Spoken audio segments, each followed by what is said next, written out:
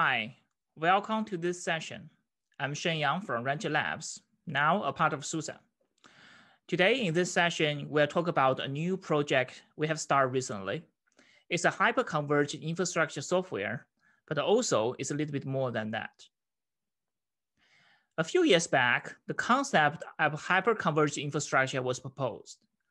By combining the server and the storage into a distributed infrastructure platform, the HCI software reduced the burden of IT admins to manage the server and the storage separately. Even with the commodity hardware, the software layer is intelligent enough to figure out where to put the data to keep everything highly available. No special storage or server will be needed. It sounds like a pet with a kettle. By switching to the HCI, you no longer need to treat your storage as a pet and not worry about if you are operating it right or not. And also, just in case you know, pet with a kettle is also where the name of the rancher comes from. I mean, the rancher part, of course. So in the data center, HCI software is thriving. But from a software operator's perspective, there's still more left to be designed. You cannot run your application directly and on the HCI since the software is more likely to be designed on top of the VMs. It's because the software hasn't been programmed to know how to spin up VMs or connect to the storage provided by different HCI solutions. And that is because of each of these HCI solutions speak a different API language, which is the part of their proprietary API. The result is IP admins still need to operate software differently based on what HCI or virtualization solution they have chosen. Terraform and other technology are created to help, but still, the IT admins need to learn a lot about how to operate softwares and then writing a lot of customized script to maintain it properly. That is not an easy work. Fast forward to now, we see Kubernetes taking the world by storm. We no longer need to treat application as paths, since container and Kubernetes become the de facto application API. As long as the application works on Kubernetes, they can be treated as a kettle, and no one needs to worry about what hardware is running on top of, or what storage is using, or how to spin up multiple VM to run it, since all of this has been taken care of by the Kubernetes. We want to introduce the concept HCI 2.0. By 2.0, we mean we're not only going to integrate servers and the storage, but also going to integrate applications on top of it through the Kubernetes API. We will replace the proprietary API with the open industry standard, Kubernetes. So let me introduce the project Harvester. Harvester is an open source hyperconverged infrastructure software built on top of Kubernetes.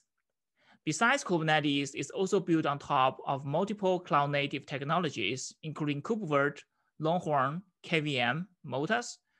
It's been designed to work on bare metal, providing users with a single unified API to deploy their VM and applications.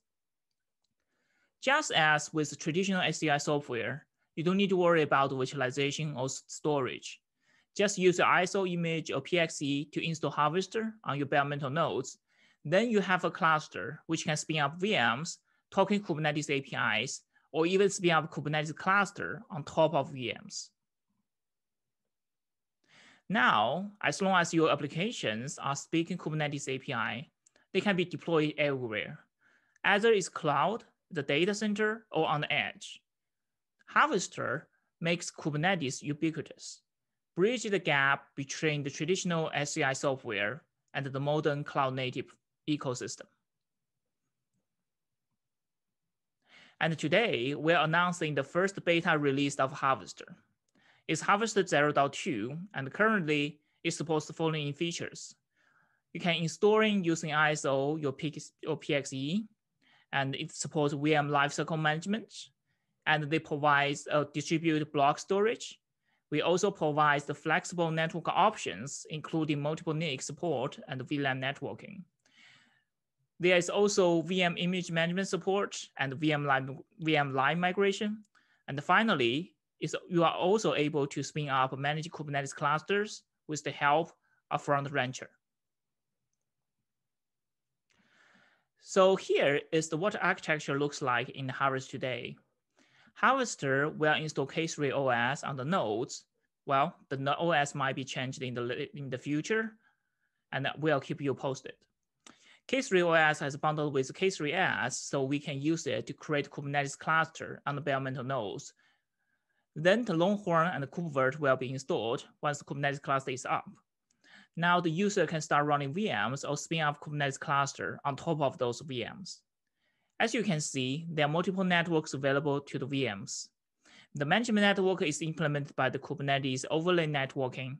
Other VLAN networking are implemented by the Harvester VLAN CI plugin. VM can choose to attach to multiple networks, and that is thanks to the motors. Well, enough talking. Now let me show a quick demo of Harvester.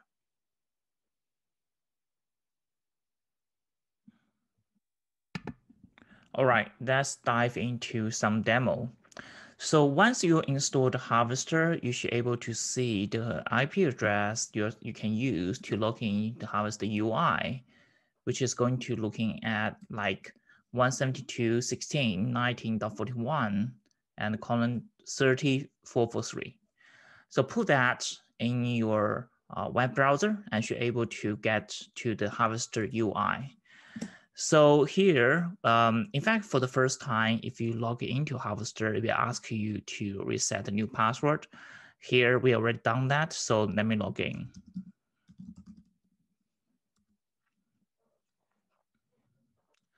All right, so now you are looking at Harvester dashboard. So this is the Harvester 02 RC1, and which is not a stable release yet.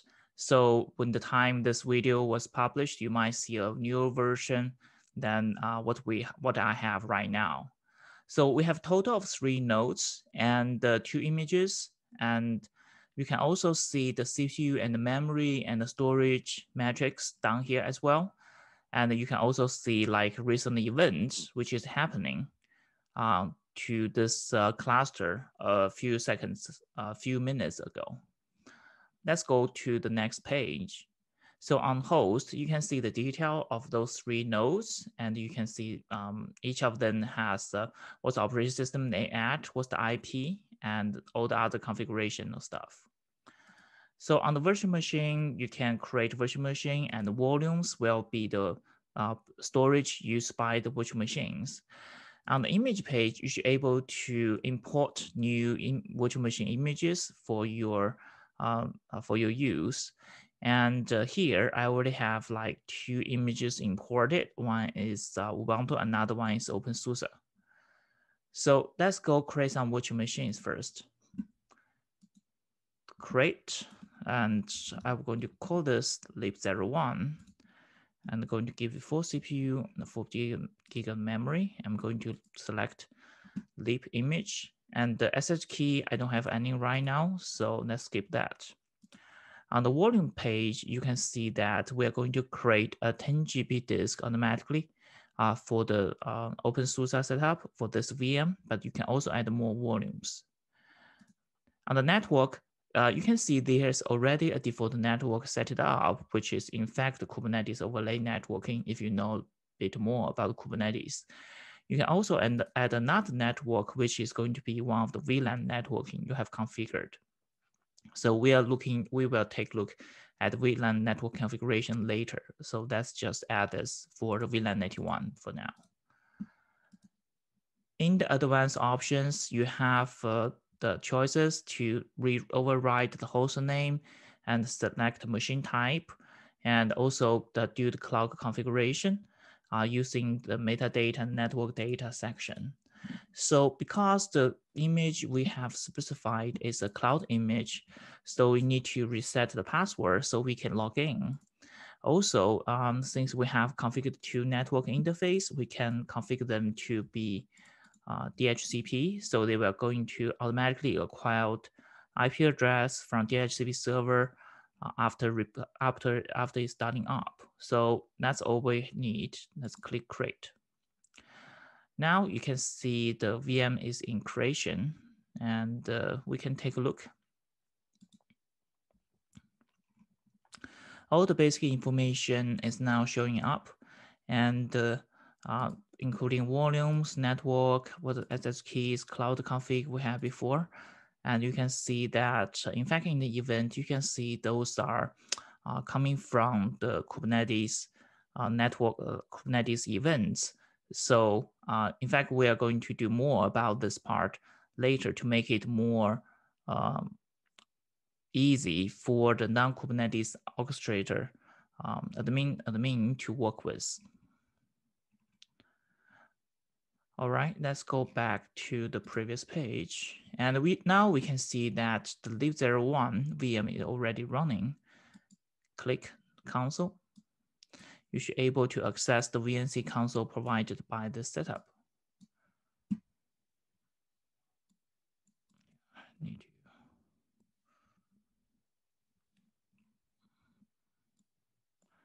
Well, it turns out I don't have enough space here.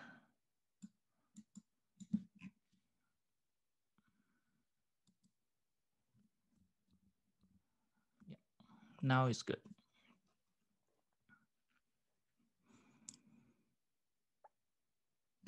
All right, so seems everything is working. Let's log in. OpenSUSE is the username for the OpenSUSE lib, and also the password will be the password we have set before.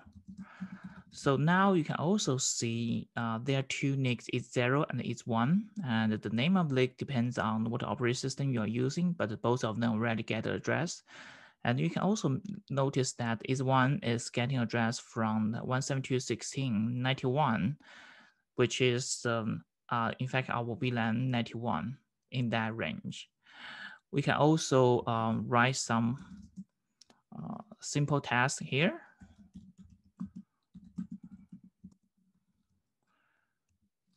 Right, so let's create this file demo and let's sync it so we can test our demo backup restore feature later. So that's all for this VM. Let's close it.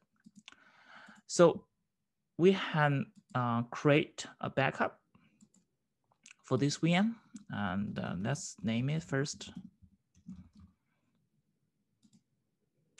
Okay, so in fact, backup is not created yet. This is just saying that the backup has been initiated, and we are going to iron out those small details more, polish them before the final release. And here we have a backup in progress, and it should be done pretty soon. And this backup mechanism is using the Longhorn backup mechanism and to ship your VM's backup to the remote S3 or NFS server. And to do that, you need to configure the backup target in the setting area. Let's take a look at the backup, and they should be finished anytime. And before that, we can go through the other features we have. The first one in the advanced menu is the VM template. For users, you can create specific template for certain type of images. For example, here we have listed if you want to have ISO image, which means you are going to install ISO to the root disk. You'd better choose the ISO-based image because they're going to automatically load your image as an ISO rather than load it on the root disk. And the raw image base is the default one we are using. And the Windows ISO image based is going to both load the ISO and also a certain Windows virtual driver container, driver VM volume in order for the Windows to achieve to make the virtual IO driver function. So yeah, now the backup is here, but we'll come back to that later. On the network section, you can see that we have already created two network here and with different VLAN ID. And to create that, in fact, it's very easy. And you can, I know that we have configured a few VLANs in our switch. So I can put VLANs 33 there as well. And this programming, we are going to populate it on all the nodes and create the corresponding VLAN for the network. SSH keys, don't have anything here. And the only user our beta allows now is going to be the admin user. We are going to support multi-tenants in the later releases. All right, so let's go back to the backup. Now we see that lib01 backup is already ready. So we can try to see, oh, does this really record our data? Let's try it.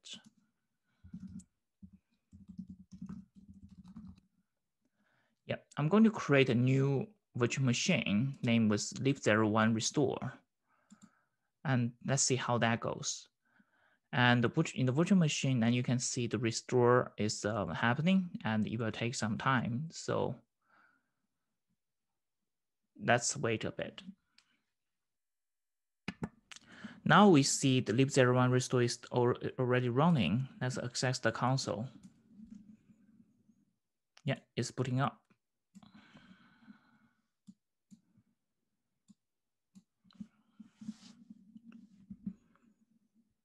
In fact, one point of this restore is all the information, all the configuration from the original VM will be carried over to this restored VM as well. So you can see that when this VM was going to get created, we're going to have like 2 NICs as we configured before. And also both of them will be configured with the DHCP address.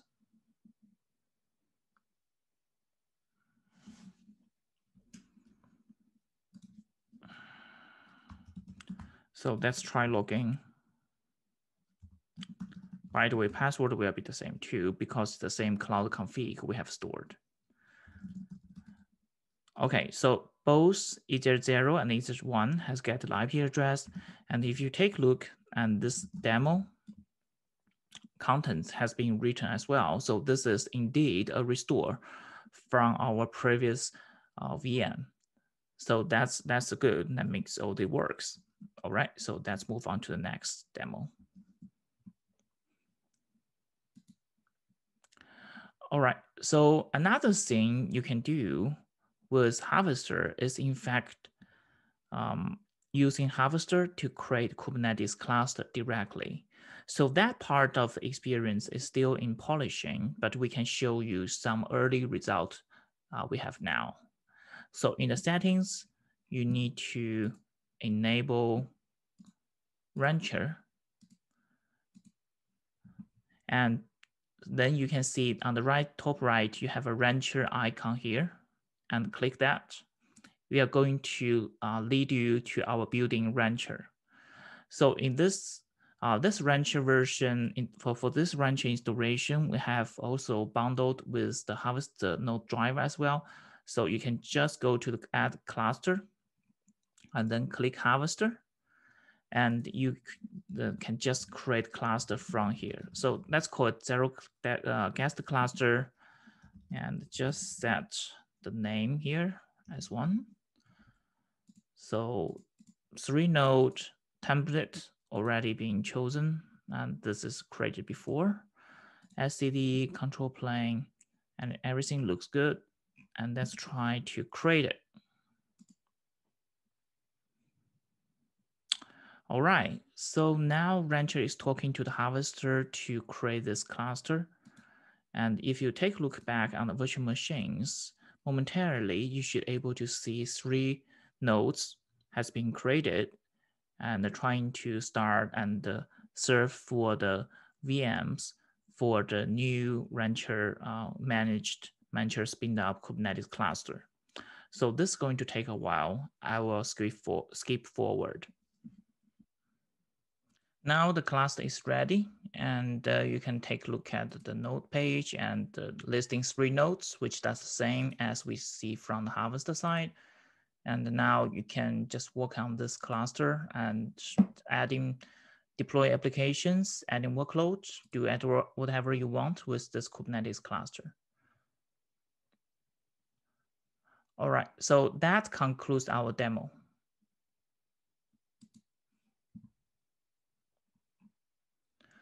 All right, so this is the roadmap of Harvester. We're planning to have Harvester 0.3 released in the Q3 this year, and the GA release later this year. There are still tons of work we need to do between now and GA, as you can see from the list here. But I encourage you to download the Harvester beta release and give it a try. We'd love to have your feedback. If you have any questions regarding Harvester, feel free to reach out to the team. You can find the latest ISO in the GitHub harvester/harvester or our website at harvesterhci.io. Also, feel free to join the Rancher user Slack channel, Harvester, and we are looking forward to your feedback as always. And thank you.